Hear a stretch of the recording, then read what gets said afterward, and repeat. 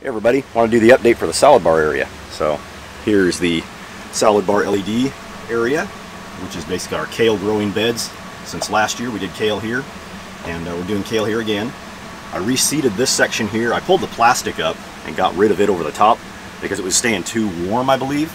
And you can see the growth increase in just the last week of these areas that were already growing. So they're really starting to fill in. We're getting some nice leaves on here. That'll be ready to, we're going to harvest off some of these probably this week just to thin it out. And then we'll see what regrows. I reseeded here, and I reseeded along this edge here. And I think it just wasn't getting enough airflow.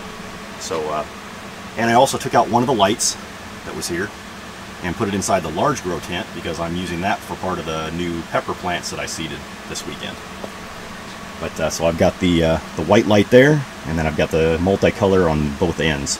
So that way hopefully I got a nice spectrum of light to give us a nice kale harvest throughout the winter here.